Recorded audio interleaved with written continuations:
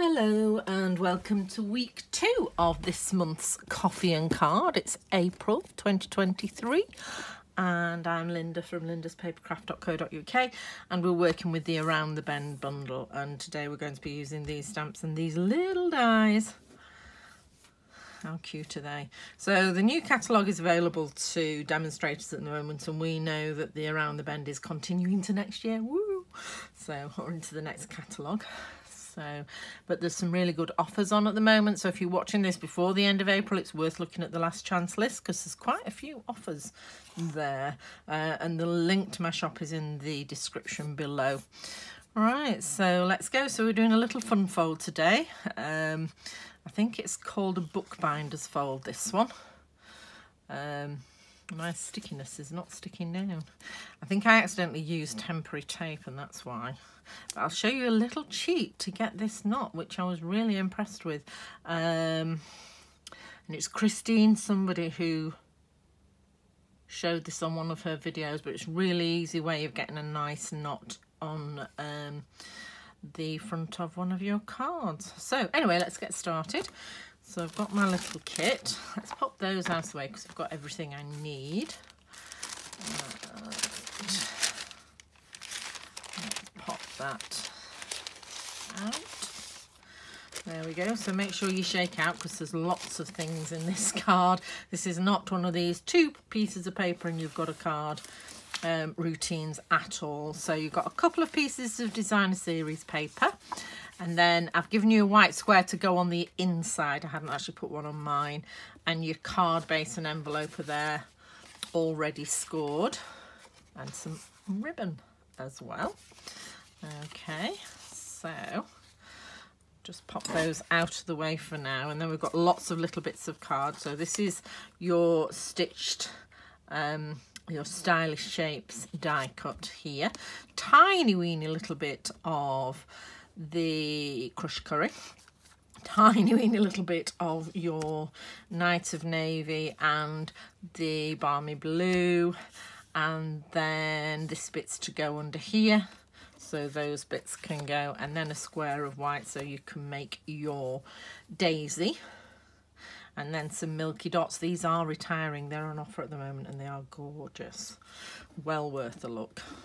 All right, so I'm going to get my mini die cutting machine out so that I can get all these pieces cut out. All right, so I've learnt from experience that it's best if I die cut. This is not the way you would normally die cut.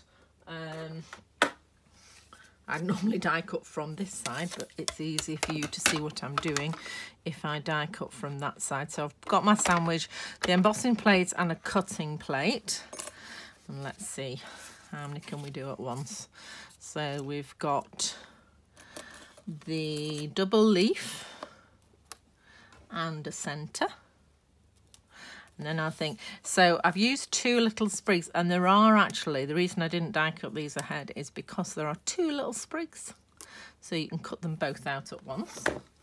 So we'll just feed these through. Okay, if you are struggling with your mini, it could be because the rollers are a bit too tight, which is no bad thing. So instead of using the white cutting platform, use your grey embossing platform. It's very, very, very slightly thinner. So it means that the cutting, the plates go through a lot easier, and it still cuts beautifully. And it still works to emboss, I've tried it. So,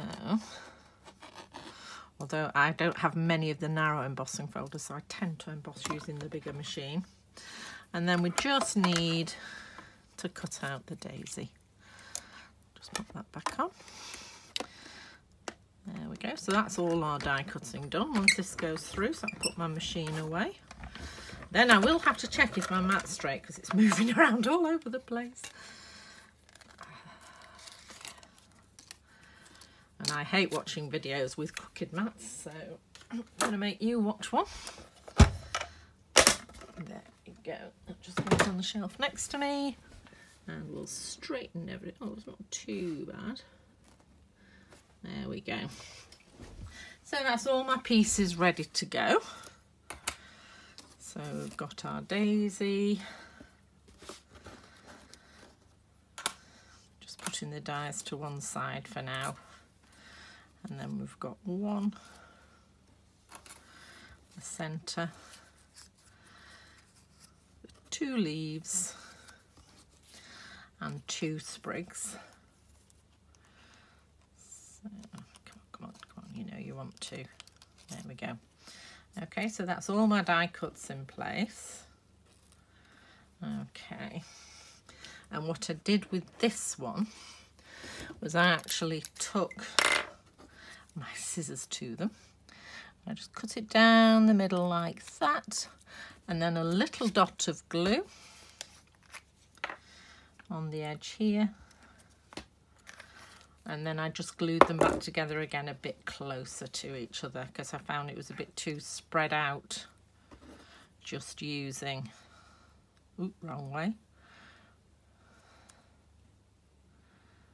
So I've just stuck them together again so they're a bit more overlapped so they can fit in between the two balmy blue ones. And while I've got my glue out, we shall glue our centre in as well. See, I'm thinking Crush Curry, but you know, I don't think it is. I think it's Melon Mambo. Not Melon Mambo. Ah, goodness me. Mango Melody, which is going. It only lasted one colour refresh, the Mango Melody. So that will be retiring at the end of April to make room. There's a few colours retiring, making room for a lot of lovely new colours. Right, so let's get my stamp pads out. I can find. Yeah, that's Mango Melody, isn't it?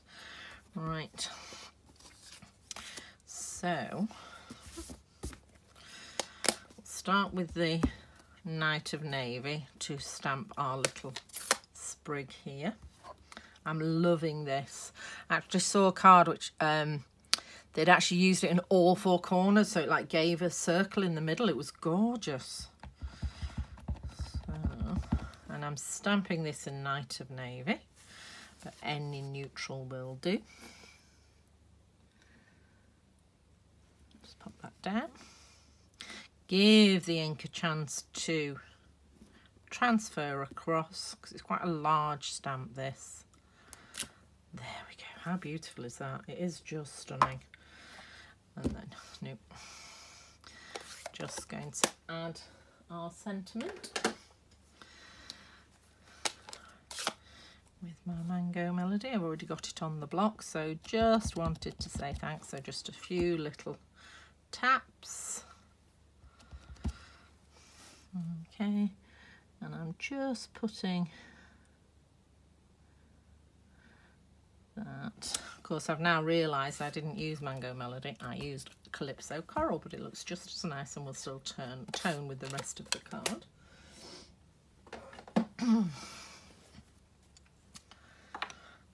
Okay, so we'll just leave those over there and we'll put the rest of the card together. So how do I do that knot? Now, what she did was she got one of these, which is a stamping spritzer. And literally, we just take that and up at one end. Just literally tie a knot. Okay, there we go. One knot, so I've got a little bit to go over the top and the rest of it's to go down underneath, and I just take that off. Leave that like that while I am making the card. So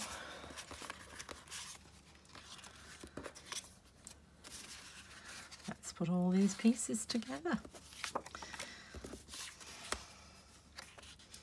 So again, I'm going to do it like I did.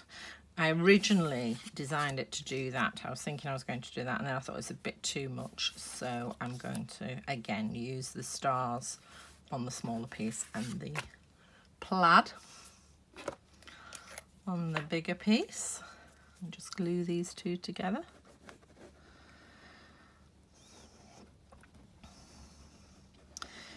So we've just had Easter.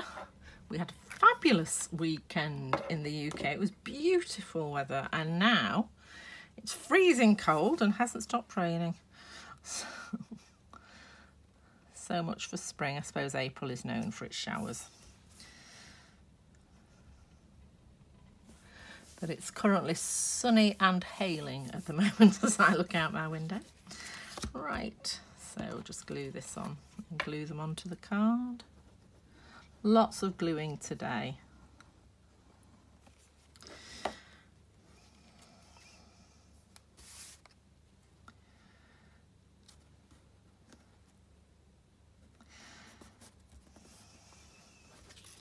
And then this card is scored in the middle as normal, but then again, so that this piece is 10.5 centimetres, so it's square. So, and I'm just going to glue that on this bit here.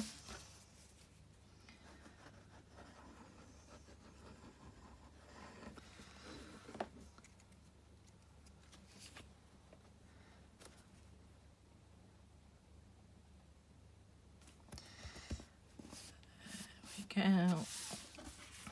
And then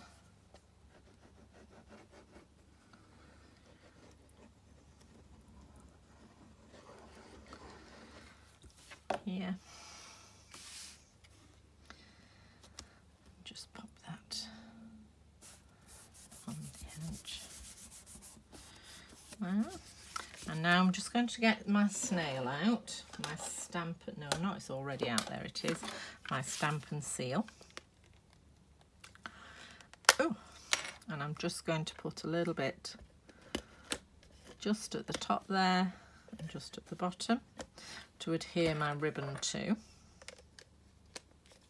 Because it's just better than wet glue, to be honest, when you're sticking tape. Tape, ribbon.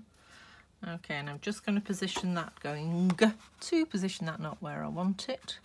So I want it fairly near the top. I might come down a little bit there.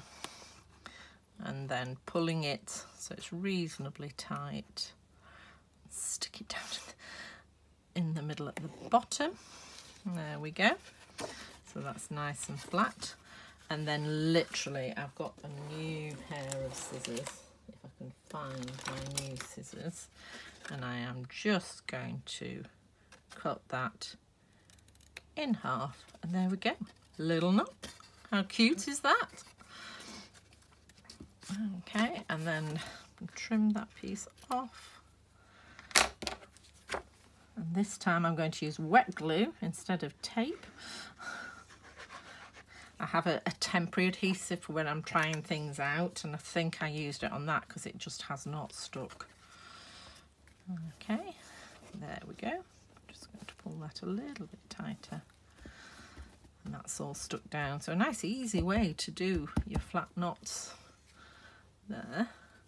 And then I'm going to take this and I'm just going to position it in the middle on the front. So again, flat using my glue.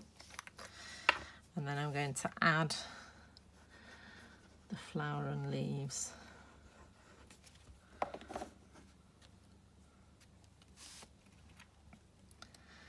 So just pop that in the middle, and while I've got my glue out, I'm going to do the inside piece.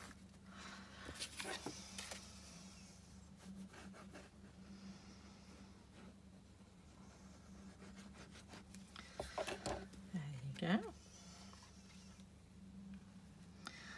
And again, because we've made this area square, this is just a square as well, so you're not having to worry about which way around you're doing it.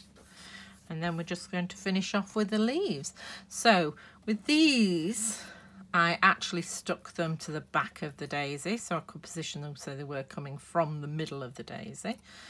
So put a little bit of glue and pop that on there. And then another little bit of glue on this one. Let's actually see which way we're going to go. We're going to go that way.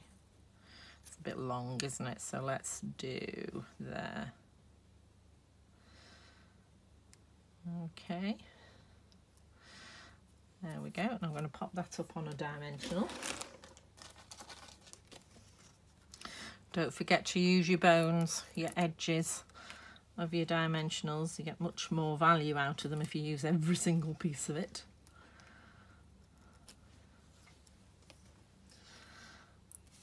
There we go. So I'm just going to position that on the edge there so it's not interfering with the fold. So I'm going to put it just there so it's just onto the fold, and then I'm going to take the leaves that I've done and I'm just going to glue the back and slide that underneath everything. Okay, so that just goes in just between the other two leaves. I'm just going to press that down, and there you go. So the final piece, there they are. I thought I'd look at the milky dots there. So I'm giving you a big one and two little ones. They, as I say, they are retiring, so they will be gone soon. But they come in white, petal pink, night of navy, and mango melody, which is why they're retiring. But you get loads, and they're really useful, and two different sizes. So put them in the right way so I can see them. There we go. Let's get the poke tool. And I'll just put the biggest one under the flower. Just pop it there. The little one is taking your eye to the sentiment. I've popped it just there. And then the other one I'll just put near the top of the flower. Okay, so I hope you've enjoyed this. Thank you for sticking with me to the end. Don't forget to give me a thumbs up and a comment if you would. It all helps the algorithm. And if you haven't already subscribed, it would really help if you did so. I'd be really grateful. And if you have any questions or anything, just drop me an email. The address is below. Take care, and I shall see you all next week. Bye.